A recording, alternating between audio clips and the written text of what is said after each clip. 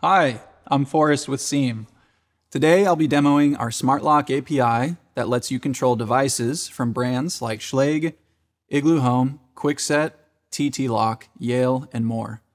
This API standardizes core device functions across brands such as programming access codes, unlocking doors, and receiving events based on door operations.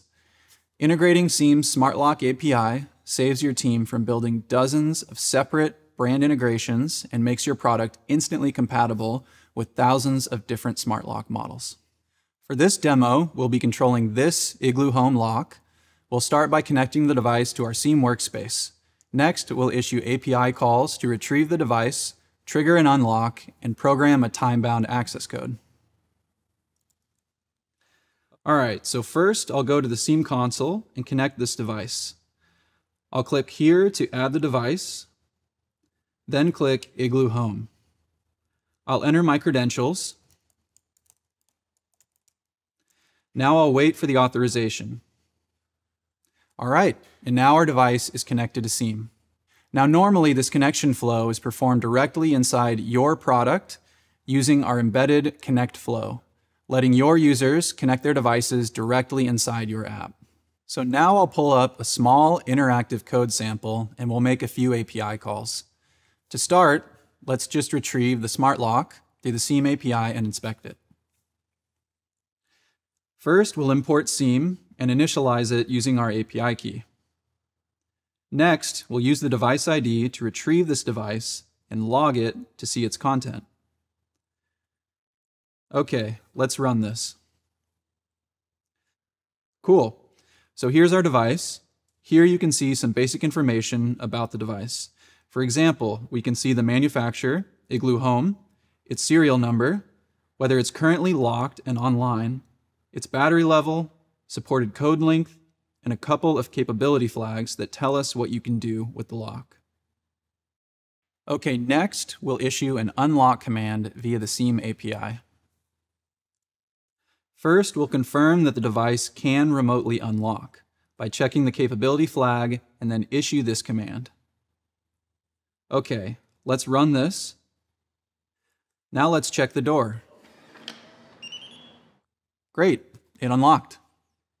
Next, we're going to program access codes. With the Seam API, you can program two different types of access codes on smart locks: permanent access codes and time-bound access codes. As the name implies, permanent access codes will be on the device from the moment you issue that create command through the Seam API and until you request their removal. Time-bound access codes are different. They are only active on the device based on the start time and end time you provide to Seam. You can issue a create command with a start time far out into the future, and Seam will ensure that the code is active only when you've specified it. Let's create one to show you. All right, so first we check that the device supports programming a code. Next, we set the starts at 1 minute from now. Lastly, we set the ends at timestamp for 2 minutes from now. All right, let's run this. Seam will now ensure that the access code only becomes active at the start time. Let's wait 1 minute and try this code. All right, let's try it out.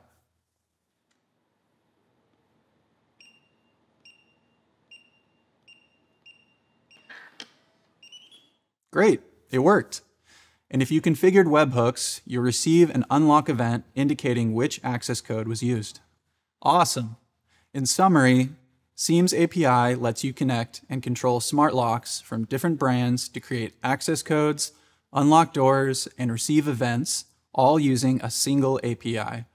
To get started, you can either sign up on our website or contact our implementation and sales team for a quick demo. We can't wait to see what you build. See you next time.